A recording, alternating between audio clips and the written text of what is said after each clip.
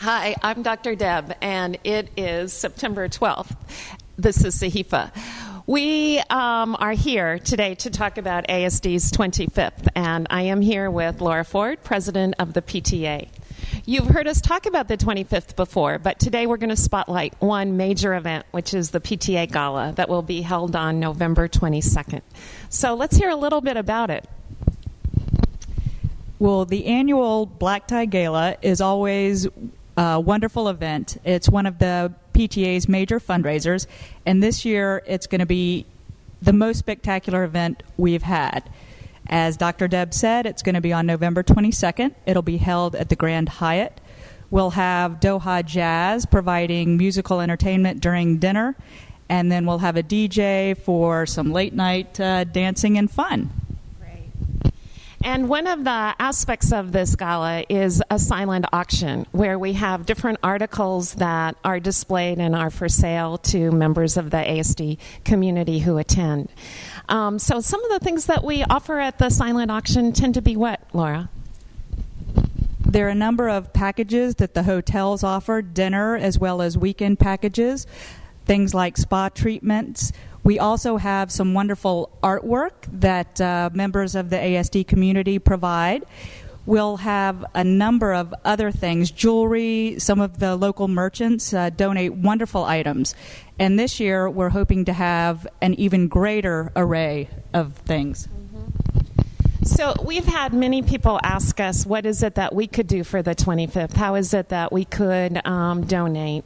Well, this is one of the ways. For the silent auction, if you yourself have a service or sell merchandise, or if you know of others who you could ask for donations, we would love to be able to have you be a part of the silent auction.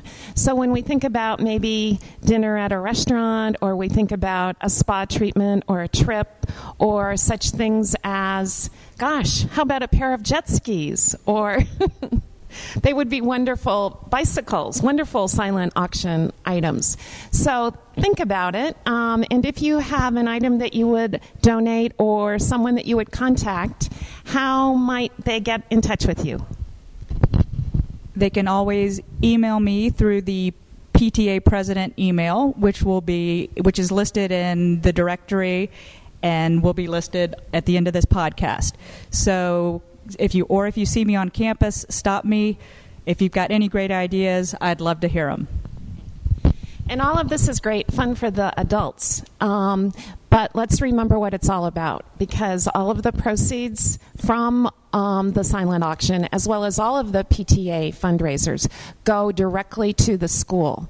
In fact, if we look at the campus and we think about what is it that donations in the past have gone to, let's just describe some of the amazing things that PTA has been able to do.